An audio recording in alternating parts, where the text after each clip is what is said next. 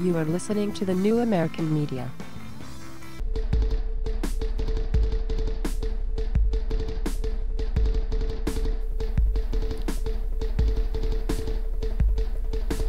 Broadcasting live from the Milky Way galaxy, the solar system, planet Earth, North America, the United States of America, California, Los Angeles, to be very, very, very specific.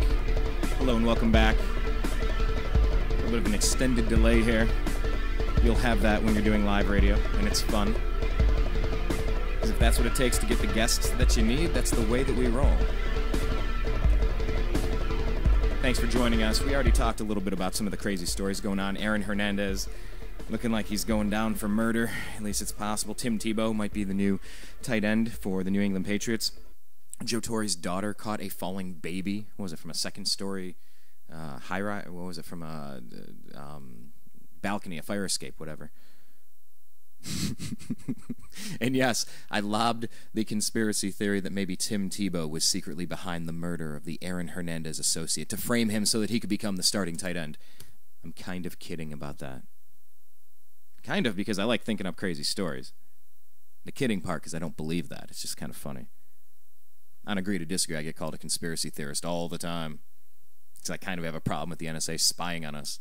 I think that's creepy and weird, and it violates our Fourth Amendment right against unreasonable search and seizure, which makes me a crazy tinfoil hat-wearing kid. So I figured I wanted to just toss that out there, the Aaron Hernandez Tim Tebow theory. Just kidding. Just kidding. Relax, everybody. But, of course, the big story, we know what happened. We know LeBron James, the Miami Heat, back-to-back champions. So we're going to bring in Zak Baris to break down what happened. Zak's an NBA scout, lifelong Cleveland sports fan. Regular guest on the program. Zak, you're live on the air, sir. How you doing today, buddy? Feeling good. Yeah, you're out by the pool. It's a fantastic first day of summer. Happy summer solstice, Zak. Yeah, 105 today in Vegas. 105. And by the way, tell everybody, who did you meet yesterday? Trent Richardson down in the casino last night. Nice. Charlie Sheen would say winning. So I was walking by him, and I was like, I did a double take. I was like, that's got to be Trent Richardson. So I'm walking by, I was like, yo, Trent. And he looks back, and I was like, okay. And then I asked him for a quick picture. Nice guy, though. Nice, man. Very cool. Very cool. Yeah, so, you know, you're in Vegas having a good time, 105. It's gorgeous out here in L.A., but, you know, the Heat, talking about the Heat and the 105-degree temperature. The Heat are back-to-back champions. LeBron's back-to-back MVP. Where do we start with this? Because the Spurs obviously had their chance. Let's start there. They had their chance in Game 6. They really had that put away, and they could not put the nail in that coffin. They came back. So let's start with that, Game 6. Well, Popovich has no excuse for benching Duncan in Game 6 towards the end. There was no reason to. It allowed Bosh to get an offensive rebound, you know, to set up Ray Allen's three-pointer, and that won him the game. You know, absolutely. Tied the game and took the game in overtime. So, you know, that's how you have to look at it. And Popovich, you know, you can say Popovich is the best coach in the NBA, but he made one mistake, and it turned out to be a big, big mistake. Yeah, it was. And LeBron, you know, he missed that long three-pointer right before that. He got the ball kicked back to him, and he nailed the second one. I mean, you know, not everyone's going to hit every shot, but LeBron did his part right there, and then Ray Allen got that back to him. And, you know, I think we all kind of knew it was over when they didn't take it there. It almost seemed like they had their chance in Game 6. They weren't going to get it again in Game 7. I mean, they had their chances in Game 7, too. Again, Parker played terrible. Danny Green, you know, I have to give Eric Spoelstra credit. He basically, you know, he made Danny Green basically an obsolete figure in the Spurs offense. You know, what he was able to do is they kept someone on him. If you were watching every play of that game, you know, and looking back on it, I haven't reviewed film or anything because I don't have to for that game. But looking at it, you could just see during the game, Danny Green had very few open shots during that game. You know, and like I said, Cavs fans should not be that upset that they got rid of Danny Green. Danny Green has no ability whatsoever to drive it through. He's a spot-up shooter, and that's it. You know, he's a good fourth or fifth option on a good team. He'll never be relied upon as a number 1, number 2, or even 3 option. He's a three-point shooter, and that's what he's good for. You know, he's kind of like a Wesley person in his day, you know, if you're relating to Cavs talk. You know, or, you know, I mean, that's what he is. He is a three-point shooter. He's a Steve Kerr type of player. You know, Steve Kerr was a point guard, obviously different, you know. But he is essentially good for three-pointers and three-pointers only. Every time he would take it to the rim, he'd have open looks. He can't finish on a drive and dribble. He has no mid-range game. I was watching that, and he was getting, if he could just make a fake. They were over pursuing him. The Heat were over pursuing on that 3-point line, but he couldn't get any runners, any layups. He couldn't get any mid-range jumpers. Oh, his runner was absolutely horrendous, and that's why he can't finish. Right. Yeah, it was lousy, and they exposed that, and that was an adjustment that was made. And I guess unless you have any other thoughts on Game 6, let's just jump to Game 7. Game 7, like I said, LeBron James was flawless in Game 7. He made very few mistakes. Dwayne Wade played well. And I believe they have a power forward. I can't remember his name now, but put up 0 points and had 5 fouls last night. So, a guy that was 0 for 5 playing center, I suppose? All I know is that he looks like a Raptor. So I can't distinguish anything more about him. I can't remember the guy's name because he had nothing to do with the Heat's championship run. Winning Game 6. Game 6. No, he had Game 6. He had 2 great rebounds that saved him in Game 6 and a couple of blocks. So I will give, but I will not give him credit for Game 7. He was horrendous. And if the Heat would have lost, I can guarantee you LeBron James would not have had any of that blame. It would have all been on, I'll finally just say his name, Chris Bosh. He would have had all the blame. Oh, funny. I thought we were talking about that guy. Okay, so here's his stat line. He played 28 minutes. He was 0 for 5 from the field. He was 0 for 1. Why is he shooting 3-pointers? All right, no free throws. 7 rebounds total. 2 assists. No points. That is a hell of a stat sheet. Almost as good as Mike Miller's, his 0, his donut that he put up. And they still won. Yeah. They still found a way to win. Shane Battier, talk about how clutch was he off the bench. Yeah, well, they would not have won without Battier. What was he, 5 for 5 or 6 for 6? He was 6 for 8 overall. Okay, he had an incredible night. Yeah, 18 points. That's huge. That's huge, especially when you're getting goose eggs across the board from Bosh and Miller. I think Tim Duncan played amazing this series. Would you dispute Duncan that? had a fantastic series, but I was surprised how little they got out of Ginobili, and then Parker in the last 2 games wasn't very good. And San Antonio failed to make adjustments in Game 7. They really did. Which hurt them. They were very sloppy with the ball, especially in Game 7, which wound up costing the game. There was turnover after turnover every time. And Miami was able to capitalize on almost all the turnovers on the fast break, and they took advantage of them. That's one of the reasons they won. Also, very rarely are you going to lose a game when LeBron plays that well, and Dwayne Wade was fantastic, too. Yeah, and you got to give him credit. He bounced back because we've been very critical of D. Wade on the show. He had 23 points yesterday, 10 rebounds.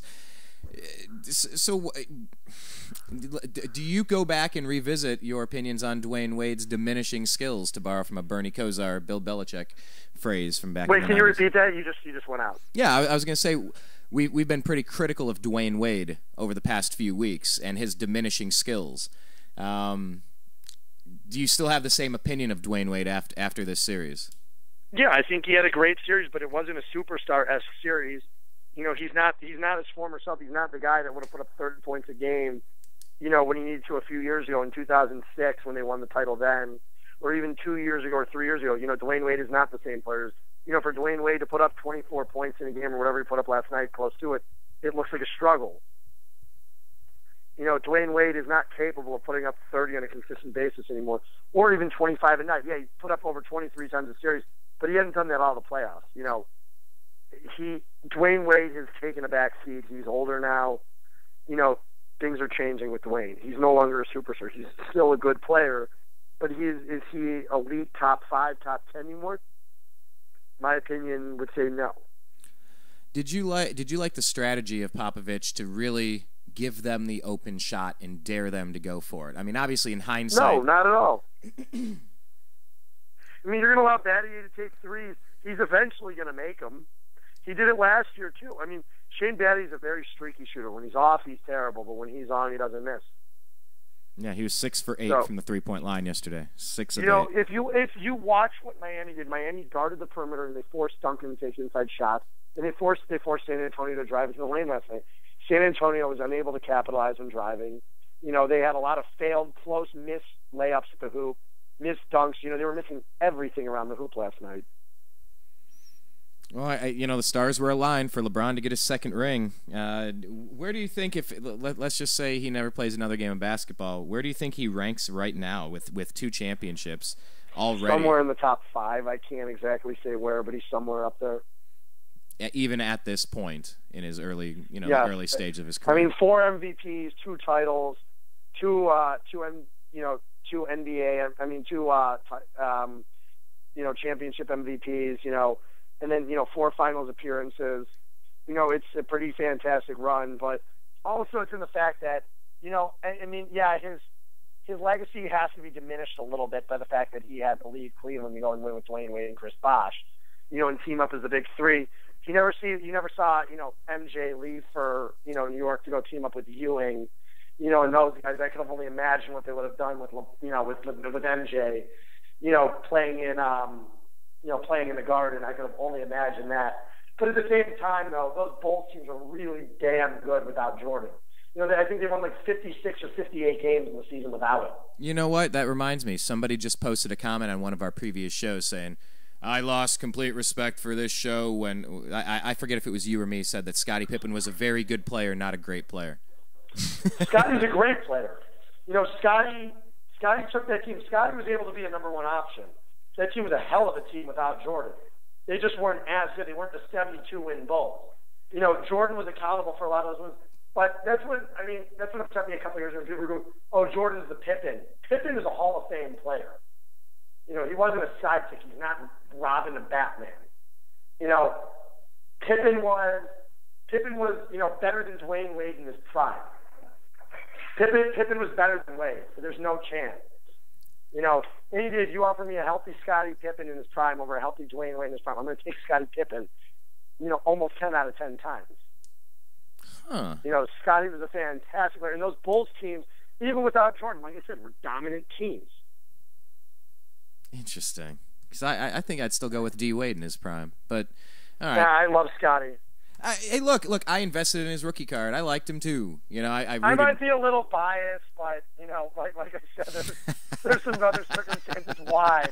But obviously, I don't want to get into that. But like I said, it's Scottie Pippen. Go back, watch some film. I was watching on NBA TV a week ago. I'm sitting there typing up some reports. Looking at them, watching the finals between the Jazz and the Bulls, and I was like, I'm watching how they operate their offense with Steve Kerr bringing up the ball. Doesn't drive, he just passes off the ball to Jordan or Pippen at the top of the key every time. And you're like, what is this offense? It's amazing how they're able to operate with such a slow-paced offense. But Pippen and Jordan were able to get it done. They were great players. Yeah, they had a fantastic surrounding cast, 2 great role players in Rodman, Kukoc, Longley. At earlier times when they had Horace Grant, B.J. Armstrong, they had, Judd Bushler. They had some fantastic supporting cast in Chicago. Well, let's talk about supporting. Don't get me wrong. Pippen and Jordan are 2 of the 50. Jordan, like I said, is in my mind still the greatest player of all time. Scottie's still got to be up there in the top 20 players of all time. Top 25. Well, let's talk about supporting cast, and let's talk about rounding out rosters now. What do you think's on the horizon for the Spurs and for the Heat as far as shakeups that you might see coming, either immediately or down the road? I think the Spurs will make very few changes. I think some need to be made. Thiago Splitter, he's got some of the worst hands I've ever seen. He's always fumbling the basketball. Let's just put it this guy. Let's put it this way. This guy would not be playing wide receiver or tight end in the NFL. Oh, are we going right to Aaron Hernandez? You want to take the sidebar to Aaron Hernandez already? We'll go there later. But like I was saying, though, it's Thiago Splitter. It's amazing. I still remember during the season you were hearing all these rumblings about San Antonio didn't want to give up Thiago Splitter in a trade for Josh Smith. I can tell you, San Antonio had Josh Smith in that series. They probably would have won that series in 5. Wow. Thiago Splitter is terrible in that series. He was absolutely just horrendous. Okay, so you might see a move there. Anything else on the Spurs? Do you think some of them are going to retire? Do you think Manu's done? I really don't know. That's up to them. I think Manu can still play. He had a fantastic regular season, fantastic class. Just didn't perform well in the championship. Right. He had one good game in the championship, and otherwise he was pretty bad. Yeah, I think it was one very good game. What was that, number 5? Game 6. Game 6. 6, yeah. Where they lost, yeah. No. Parker's still elite. Duncan's still an elite player. I don't care what anybody says. Tim Duncan's still one of the best players in the NBA, despite what anybody says. He had a hell of a series, man. I was really impressed. Role players, the role players, Danny Green was great. Gary Neal was fantastic. They had a great series. It's just, like I said, they had that series in 6 games and they lost it. Yeah, well, the Heat won it too. They had it. Spurs lost it and the Heat won it. They found a way.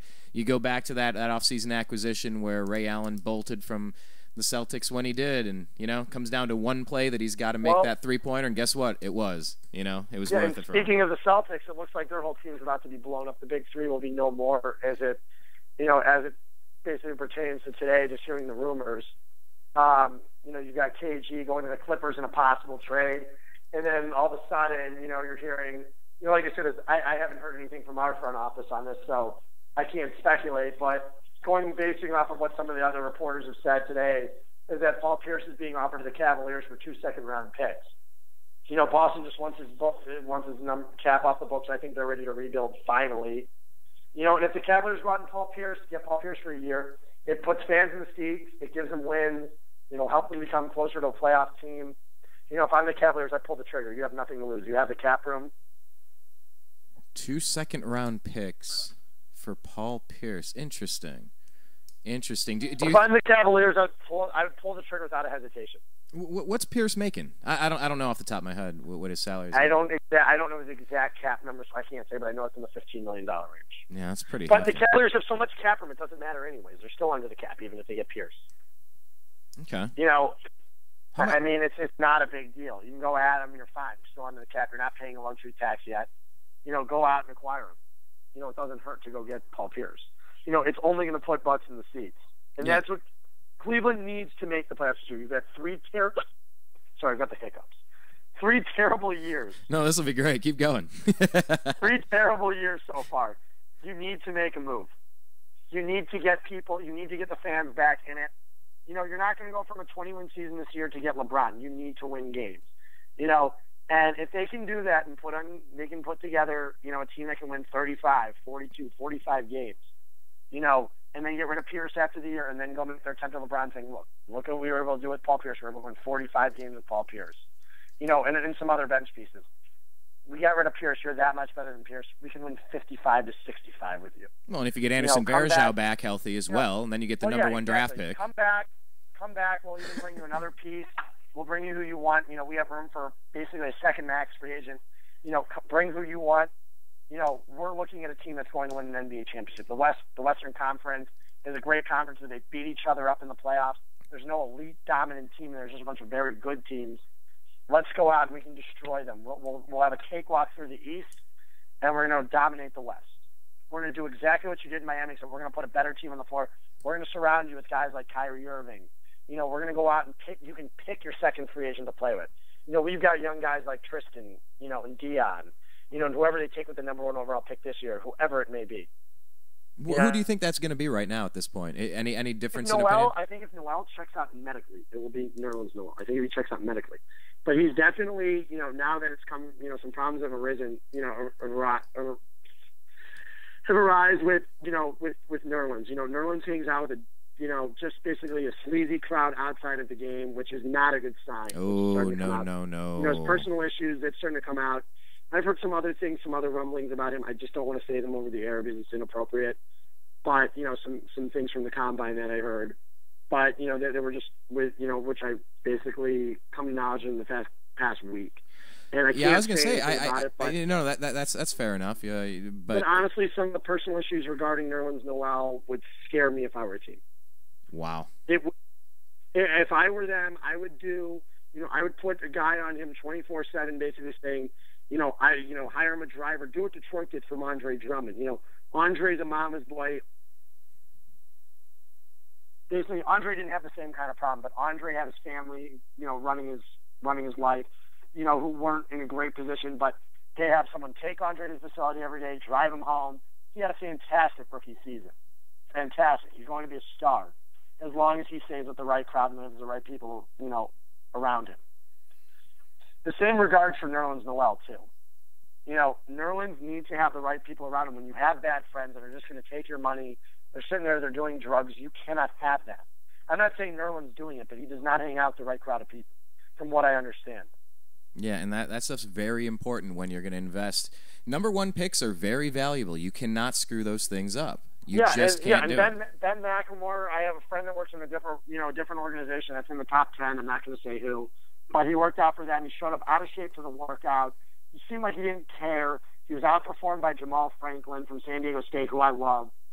And I don't really know about McLemore. You know, it's embarrassing. You know, you would think a guy trying to be drafted high would be in shape and trying to be the highest draft pick in the draft, not trying to go through, I'm the best player.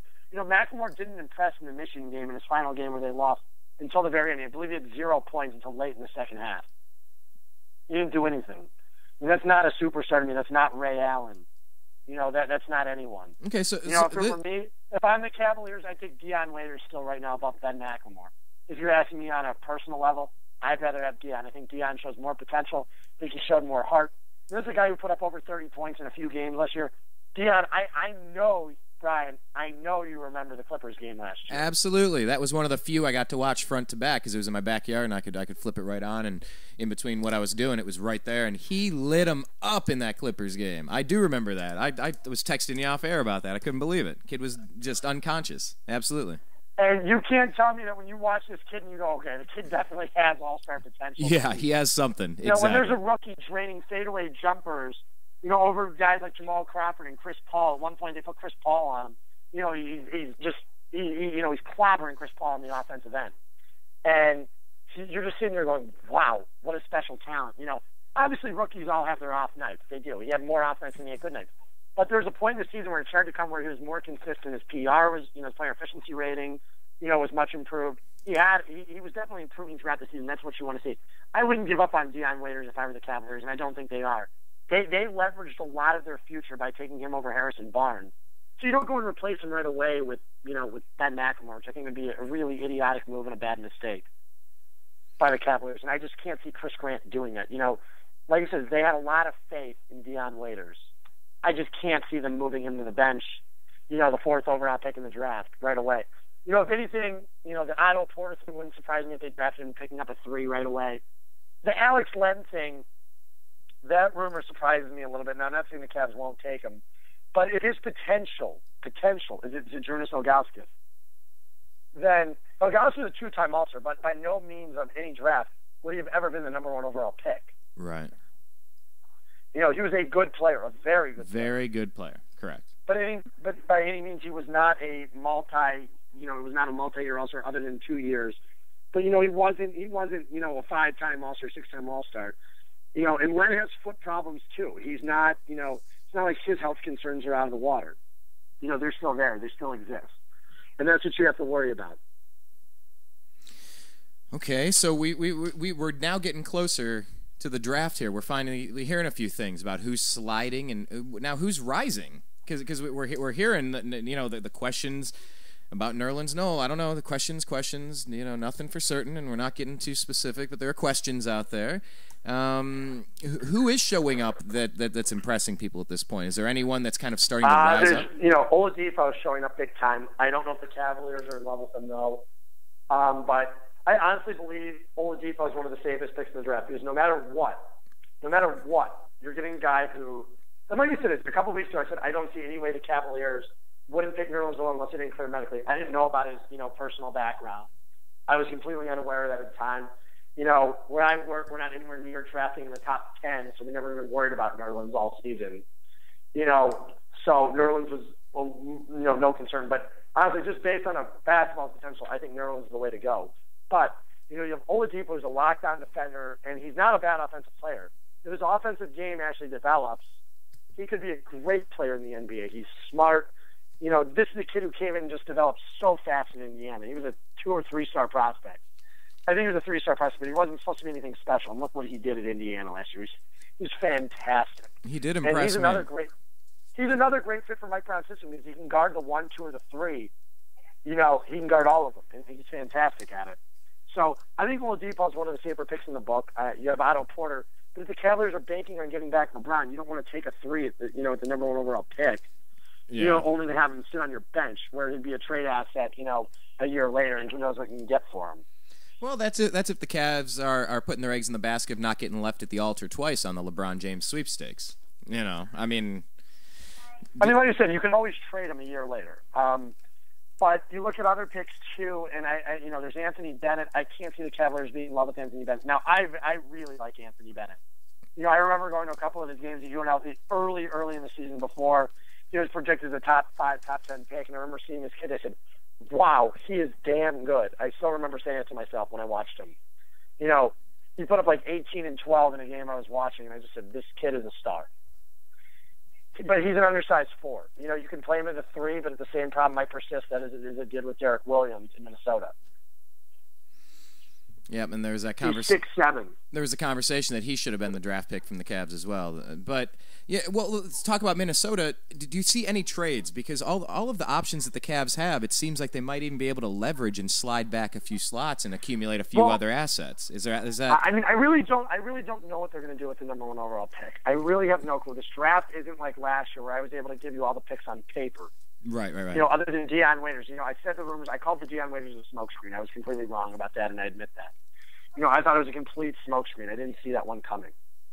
I thought they would pick Kid Gilchrist if he was available at 4, but Charlotte took him at 2. So Thomas Robinson went to pick later, but I also didn't see the Cavs passing on Harrison Barnes last year. I thought they were really in love with Barnes. And that's and that's the problem when these analytical systems that these teams employ. It's hard to determine because our system might be different from the Cavalier system, so we can only project. And last year, I didn't know Deion Waiters was projected to do that. Projected that high. I didn't realize they had him projected as the 3rd best player in the draft, behind Anthony Davis and Michael Kidd Gilchrist.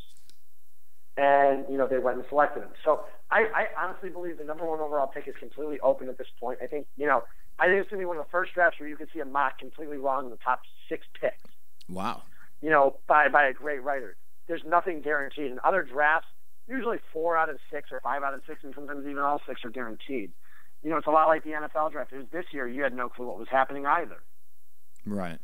There was no certainty at the top of the draft this year. So it'll be interesting to see what happens. And I think the Cavaliers, they have a lot riding on this pick. Yeah. Just make the right pick. I mean, your future is riding on this pick. In worst case scenario, if you go out and you don't get LeBron next year and you have a high pick, like I said, you have the Harrison twins available, Jabari Parker, Aaron Gordon. You have Andrew Wiggins. There's a lot of great players available next year. The whole top 10 will be unbelievable. So they will be, like you said, if they don't land LeBron and they have a bad season, it's not the end of the world.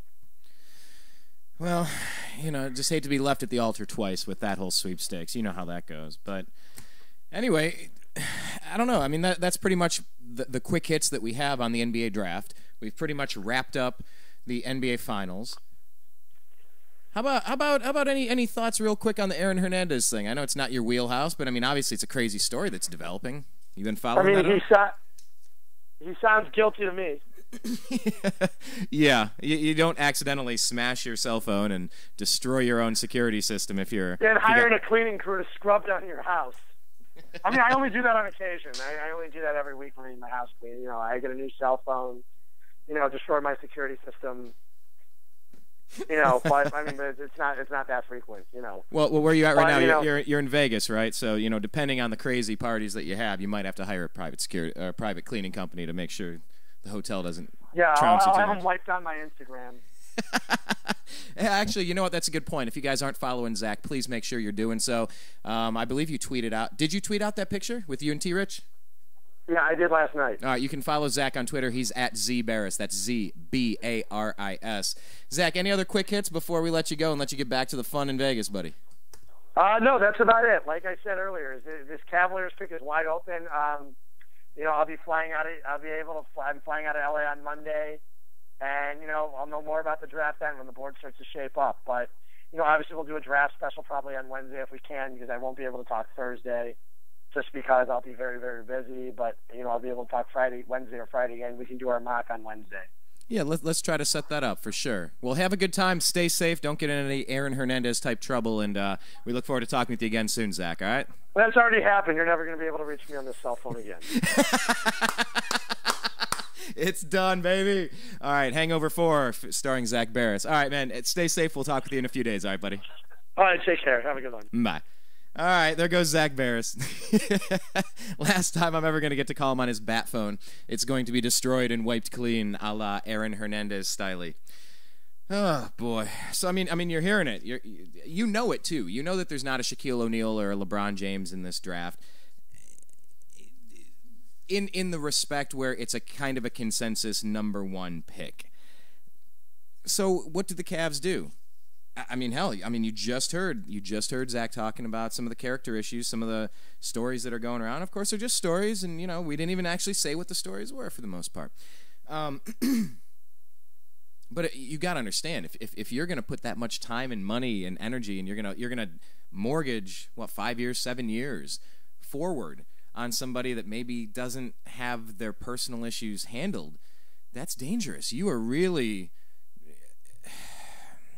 I don't know, what's the analogy I'm looking for? You're turning over the captain's wheel to a drunk captain? No, because now I'm calling him a drunk. See, there's an analogy that works here, but you're really risking it. You're really rolling the dice with something. It's like I don't know, what is it like? Usually I'm pretty good at metaphors and analogies and whatnot. I don't know, maybe it's kind of like if you need brakes and you just keep pushing it until they just don't work anymore. Who knows? But you need to kind of have a little bit more trust than there might not be any certain things.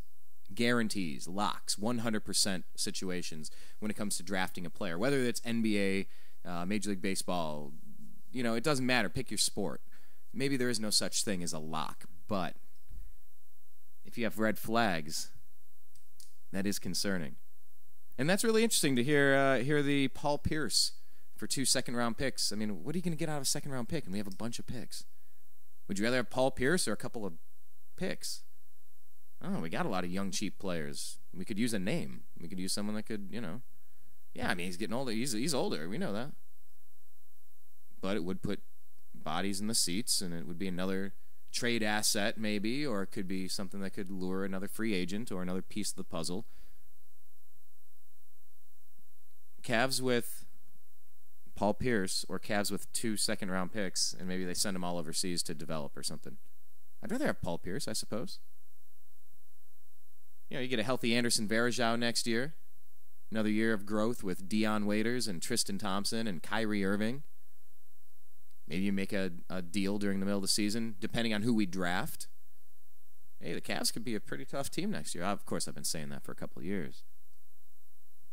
The eternal optimist, I suppose. But we'll see how it shakes out. That's interesting, the Paul Pierce thing. And we'll have to keep an eye on the Clippers, too, see what they're able to do, if they're going to up with Doc Rivers, Kevin Garnett. Wonder how that's going to shake out. But that's why we bring Zach in. You get little pieces, little nuggets of wisdom, if you will. So good times. Yeah, make sure you're following Zach on Twitter. He's at ZBaris, ZBaris. Check out his photo from yesterday with Trent Richardson, running back extraordinaire from the Cleveland Browns. And do us a favor, check out our homepage, thenewamericanmedia.com. Check out our Twitter feed. We're at American_media_. Check that out, please. Subscribe to our YouTube channel, youtube.com/thenewamericanmedia. And leave your comments. We always like that. And go on Facebook and search The New American Media and like our page. That'd be sweet. So, that's that. I mean, what are we talking about here? We're talking about the fact that we're going to have the draft coming up next week. And I guess you heard it here first, folks. Zach says we're doing a special show on Wednesday. Well, doggone it, we're going to try to do a special show on Wednesday, a little draft special. Why not? See if we can maybe put some names down on the big board, take some guesses, throw the darts. So feel free to leave your top 5, top 10, top 20 mock draft in the comments section, especially on the YouTube channel. We love that. We love the interaction. And yeah. Maybe it's time to stop rooting against the Heat laundry and just focus on rooting for the Cavaliers laundry. At the end of the day, that's all we're doing. It's the same that nations do. We fight over flags. It's cloth and a design, an insignia, a logo. That's all we do in sports. But it's supposed to be fun, so let's have some more fun with it, shall we? That's why we do this show. Hey, it hasn't been fun being a Cleveland sports fan. The Indians, Cavs, Browns. Nah, I'm 34 years old. I've never celebrated a championship with the Indians, Cavs, or Browns in my lifetime. It's over 100 years of cumulative misery, frustration, ineptitude, failure. That's why our show's called The Unhappy Hour. But one of these days, friends, one of these days, I tell you, it's going to turn around. It's going to turn around, and it's going to be glorious, and I'm flying back home, and I'm going to be in that parade. I'm telling you now. Telling you now. Telling you now. I'm going to be there. Just don't know which team. For a while, I thought it was going to be LeBron and the Cavs, obviously. Back in the 80s, I thought maybe it could have been the Browns, for sure. 90s, I thought it was the Indians. Who knows? We'll see how it all shakes out in the... What is it? The 20 teens? Although 11 and 12 are not technically teens, the decade's a little off. But sure, the 20 teens. Oh, let's see. Let's see who gets their act together. The Cleveland Browns have got a little bit of work ahead of them. Having some problems with Jimmy Haslam, the owner, getting investigated, potential wrongdoing. Josh Gordon already missing 2 games, and Trent Richardson has a couple of issues he's trying to sort out as well. But hey, we'll see. That's why we stick around. That's why we root. That's why we connect. That's why we want you to find us on all those social media outlets. That's why we keep doing the Unhappy Hour. 2 years running. We are the longest running Cleveland-centered, Los Angeles-based sports show that we're currently aware of. We should make hats that say that. Maybe you could join the Little Orphan Annie fan club, kind of like in Christmas Story. And we'll send you something special, like a really cool hat. The only Cleveland-centric, Los Angeles-based sports show that we're currently aware of. It'd be a pretty stupid piece of clothing.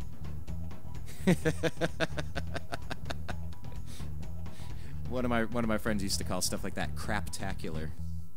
It's so bad it's good.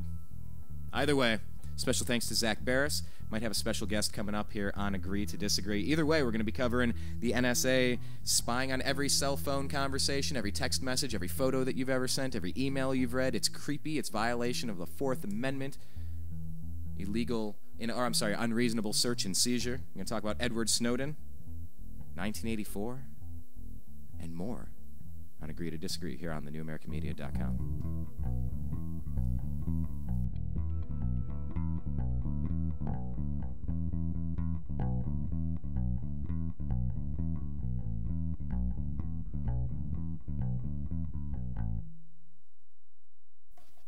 Agree to Disagree. Yeah, it's a radio show we have on thenewamericanmedia.com every single Friday at 4:30 p.m. Pacific.